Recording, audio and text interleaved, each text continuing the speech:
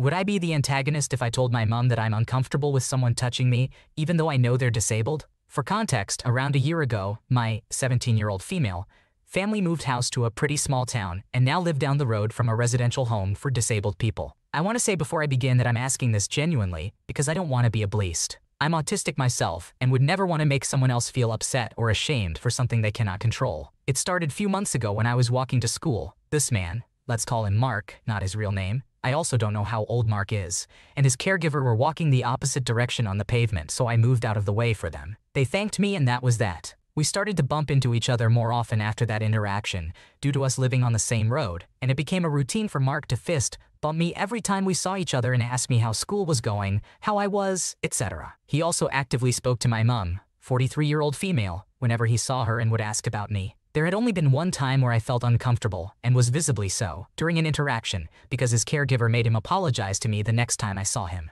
As well as another time where I got home shaking and on the verge of tears because he started screaming and yelling at me, quite aggressively, from across the road to get my attention. Other than those few times, it was pretty small interactions for about 9 months until things started to shift last month. A few weeks ago, my mom expressed to me about how she felt mildly frustrated with being stopped by Mark to talk about me when she was in a rush to get to work and stuff. She said this to me as we were leaving the house together. She was going to work. I was going to the shop to buy snacks. When we were walking down the road, we ran into Mark. My mom tried to make the conversation go as fast as possible, and during it, she made a comment about how I was in a very bad mood. I was on my period and grumpy, so she wasn't lying, in hopes that it would result in him leaving me alone for the rest of the day. I managed to get away from the conversation and to the shop. However, whilst I was checking out, Mark came in and came up behind me. He proceeded to hug me from behind and said, "Don't be moody. I really like you, okay?" While I just stood there and froze because I didn't expect it. The cashier seemed to notice that I was uncomfortable, and she seemed uncomfortable too. I felt really guilty for being uncomfortable because I know he probably didn't realize it. Ever since then, he has started to go in for a hug every time he sees me and keeps touching me more often. His hands sometimes linger on my lower back.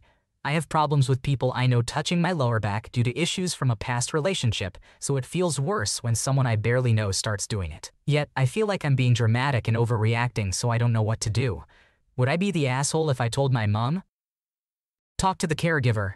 He needs to not be touching you. Do you have an age guess for Mark? Also, absolutely tell your mom I'm sick and don't want to get you sick, so no hugs. Whether he is disabled or not, whether he is aware of what he is doing or not, it doesn't matter. You have the right to refuse to be touched, and you must not let it happen out of charity. If Mark is not aware of what he is doing and always seems to be accompanied by his caregiver, you talk to her about it. His caregiver and group home administrator need to know his behavior is escalating. Am I the antagonist for wanting my husband to sell his house for more money? My spouse and I were married in August and moved in together then. He owns a house that he was living in and now rents out. The home is 1.5 hours from where we live now. It's been hard for him to afford to keep it. His taxes and insurance went up and he realized he is actually losing $200 a month on the house. He tried to raise the rent $200 a month so that he could break even, but the tenant decided to move out since he could not afford it. He originally had a 6-month lease, so the rent would have been raised as of next month. He started floating the idea of selling it. He doesn't want to find new tenants and he'd rather just be done with it. His aunt found out he was considering selling it and offered him $140,000 for it. He immediately said yes with no research into what it could be worth. Houses in his neighborhood rarely come up for sale. There's only been 3 that have sold in the past year. I asked him to get the home appraised and he said no. He accepted his aunt's offer and that was that. I ended up paying for an appraisal because I was sure it was worth more. The appraisal came back at $185,000. I also did a walkthrough with a realtor who said it could incite a bidding war since it was so rare for houses to sell there. This house has been in his family for almost 70 years, and a lot of neighbors have similar stories. I asked him to talk to his aunt and try to negotiate a better price. I suggested maybe they can meet in the middle somewhere. He told me to mind my own business, it's a done deal, and that he didn't want to price gouge family. I understand wanting to give his aunt a good deal, but potentially missing out on an extra $30,000 is ridiculous to me. His aunt is in her mid-80s and probably will only live another few years. Then her children will sell the house for an amazing profit. Why shouldn't we try to make a profit too? Within reason? I suggested he ask his aunt for $160,000 or list it on the market. My spouse didn't inherit the house. He bought it from his grandparents for full appraisal value. He still owes $90,000 on the house. He is flat out refusing to renegotiate and said I'm too money hungry. Last year my spouse barely made $30,000 at work, so we could potentially get another year's salary with the sale. I entirely support us right now, paying for our health insurance, mortgage, groceries, etc. He spends his money on his car payment, cell phone bill, house and weed, cigarettes, energy drinks. I've tried to get him to cut down on the vices and explain to him how much money he spends on them, but he doesn't really listen. We calculated it and he spends about $700 a month on the vices. I'm sick of supporting us and need him to contribute more. Before we got married, he agreed to pay $1,000 a month towards our expenses. In the 6 months we've been married, he's maybe paid $1,000 total. So am I the jerk for wanting him to sell closer to market value? Dump your husband and let him live in his house, as anyone who earns only $30,000 a year cannot afford to spend $700 per month on vices. Why are you supporting his lifestyle when you'd be financially better off without him? Am I the antagonist for telling my sisters that they are not allowed to see my child again? I, 29 years old female, have 2 siblings, Kara, 26 years old female, and Lois, 23 years old female. I also have a daughter, 8 years old female, who we will call V. Me and my sisters have all been pretty close. We had done everything together when we were younger. As for my daughter, she hates being alone. Ever since her father passed, she clung to my side for a long time before she started to become more independent. Yesterday, I took V to see her grandparents for lunch. My sisters live with our parents since they both don't have a stable job. When I arrived at my parents' house, Lois greeted us at the door. I asked her where our parents were, and she said that they had gone to the grocery store. She said that she could take care of V until they came back. I agreed since Lois and Kara had both babysat V many times for some easy cash. I left and called my parents to let them know what I had done. I left to go do some errands. When I finished with everything, and as I was heading back to my parents' house, Kara called me. She said that V is being a brat, and I need to come get her now. I rushed over there and saw my parents yelling at my sisters and my daughter on the porch crying. I went over to them and asked them what happened. My mom started explaining that my sisters left the house while I was gone and left V alone in the house. Thankfully, she was only in there for about 45 minutes before my parents came home. I was livid. I picked up my daughter and yelled at my sisters that they were not allowed to see me or my kid again. Kara had started saying that it was unfair and that V was old enough to be by herself. Lois was trying to say something, but I wasn't listening. I left in my car while they were arguing and went home. When I got home, I talked with my daughter about what had happened and asked her if they had done this before. She said that they hadn't done this before except for this one time, but they were only gone for 2 minutes. I hugged my daughter and told her that we would never see her aunts again. My daughter started sobbing, screaming that it was only a mistake and that she loved her aunties. I didn't know how to explain anymore, so I told her to have a little nap. When I checked my phone, I got 12 missed calls from my sisters with many texts. I didn't read any nor call them back. After V sobbing, I feel guilty, but I think I'm doing the right thing. My parents believe that what they did was horrible, but we are family, so we shouldn't cut contact. So, am I the asshole? I think you handled the situation poorly in telling your daughter she would never see her aunts again. It's important to communicate effectively with her in times of distress. Yes, what your sisters did was reckless and they shouldn't be trusted for childcare, but cutting contact seems extreme. You can still have a relationship with boundaries in place. Overall, I think you're the antagonist for the way you handled the situation. Am I the antagonist for telling off my future mother-in-law? My fiancé, 22 male, and I, 25 female, are getting married. His mom started being extremely difficult when we announced. We visit his family in November, and she is not friendly with me at all. Spends hours in her room with a headache. Repeatedly and emotionally tells us that we must spend at least one holiday per year with them now, as it's only fair, and alluding that she was hurt we didn't spend any this year. 2 weeks after returning home, we get a video call from her and fiancé's entire family telling us that she needs to have a religious ceremony take place involving her and her recently deceased mother by proxy. And the day before our wedding is going to be the best time for that. Mind you, this wedding is going to be out of town, and so the few days before are going to be busy putting things together. But anyhow, fiancé looks at me to make the decision. I feel like I can't say no. Mother-in-law is being very emotional. I try to convey the day before our wedding is going to be busy, so this is not ideal.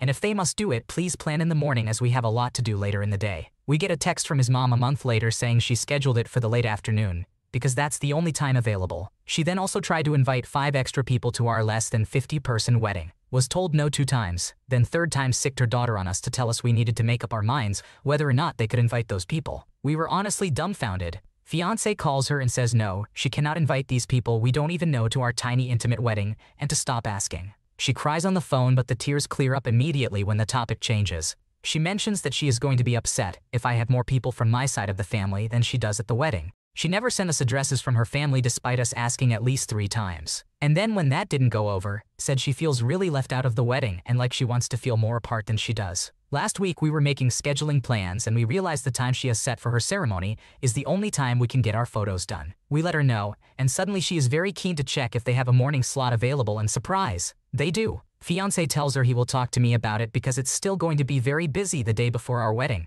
She calls both of us anyway and basically puts me on the spot. She starts getting hostile, and I am unwilling to negotiate at this point and tell her neither her son or I will be able to make it, and it doesn't matter what time it will be.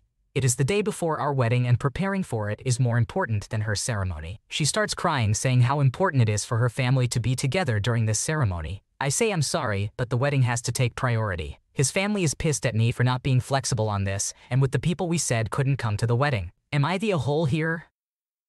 Not the antagonist for standing your ground and saying no to your future mother-in-law's unreasonable demands. It's not your responsibility to navigate these difficult situations. Your fiancé should be the one handling their own family issues. Your wedding is about you and your fiancé, not her and her deceased mother. Set boundaries now before the behavior worsens in the future. I do not trust my husband after having a baby. I, 30 years old female, cannot trust my husband, 32 years old male, after having a baby. My husband completely withdrew from our baby and me right after I gave birth. I did everything myself. I had horrible postpartum anxiety, postpartum depression because I was burnt out and felt completely alone and rejected. I threatened divorce and to file for full custody of our child. I had receipts to prove I paid for everything and texts from him that proved he was being neglectful. I had every right not to trust him with our child. He didn't go to therapy, but he agreed he probably had postpartum depression and would work on adjusting to his new life as a father. It has been a little over a year, and he has improved drastically as far as being a father. I trust him with our child now completely. Now that he has resolved his issues with parenting, we are wanting to improve our relationship. I guess while I was recovering from postpartum anxiety, postpartum depression myself, it pushed me far away from him. I don't trust him to take care of me or comfort me, nor do I want to go to him for any emotional support. We have turned into roommates and prefer to spend time apart. This has been bothering him, not me so much, and he wants to work on intimacy and rekindling our relationship. I agreed to try to work on our relationship, but I found I'm just not interested in him anymore. I don't want to put in any effort into our marriage. This frustrates him, and in return makes him want to work even less. What concerns me is I just don't care. The biggest thing for me in a relationship is emotional security, and I don't have that with him. I don't want to allow myself to open up to him again out of fear he'll hurt or abandon me again. We are now at a stalemate. We have talked about this issue a few times, and it ends in a heated argument, and very little has changed. Every time I try and talk to him about postpartum anxiety, postpartum depression, and how it almost took my life, I feel like he brushes it under the rug. I feel like he doesn't see how seriously ill I was during that time. He definitely doesn't see how he contributed to that pain. This also hurts me because I think I'll only have one child. That is not what I wanted, but I don't think I could ever have another baby with him. This also contributes to me not wanting to put in any effort. I just got in with a therapist and my first appointment is coming soon. Since we have opened this Pandora's box, I have been emotionally unwell. I obviously haven't addressed my issues fully, but I am looking forward to therapy. I can't wait to have a safe place to get this all out and feel heard. Has anyone else gone through this, and how did you get through this? Should I let down my guard and trust him again, or should he be the one actively working to regain my trust? Or should I cut him slack because we were both going through the trenches and he just couldn't handle it? It's concerning that he doesn't acknowledge the hurt or the seriousness of what you went through, especially with PPD almost taking your life. Without understanding his impact on you, it's hard to see how trust can be rebuilt. It's wild that he still dismisses your trauma despite everything. Dismissing health struggles, mental or physical, is a major red flag for me. If I can't trust you when I'm sick, then how can I trust you in any situation? Therapy may be necessary for progress. There will be no dirt on your tires. So I have worked at an outdoor retail store for a little over 2 years now. The employee turnover rate at my job is pretty high, with most only lasting a few months. Thus, I have become one of the more knowledgeable employees, and I work primarily in the bike shop. Now, the bike shop manager also happens to be head bike tech, meaning he is often busy repairing and building bikes. He has taken a liking to me, and as such, I do most of the part ordering, repair check-ins, and restocking and merchandising of the department floor. One of the few employees who has been working longer than me bought himself a brand new fat bike last spring. He lives in a small apartment, and so he stores his bike at the shop, as the bike shop manager and store owner allow. However, it is meant to be stored in the warehouse, not on the shop floor itself. Well, one day we got a large order of bikes that we wanted to put on the floor. I went and asked this employee if he could move his bike to the warehouse, or if I could for him. He told me, yes, you can bring it to the warehouse, but I don't want dirt on the tires.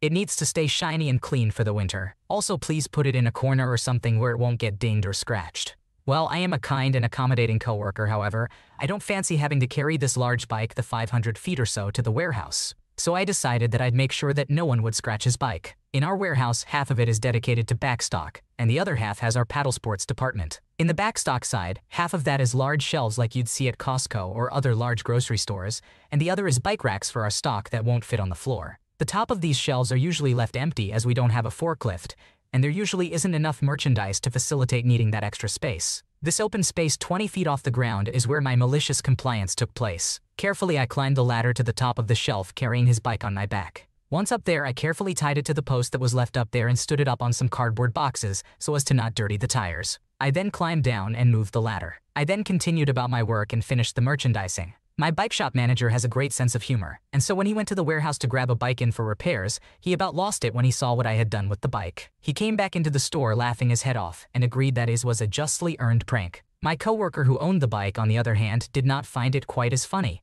He is shorter than me, and so he could not reach high enough when on top of the ladder to get it down. When I left in the fall for school, it was still up there, and I imagine he will have had to get another coworker to get it down for him. Legend has it, his bike is still up there amidst his dedication to keeping the tires clean.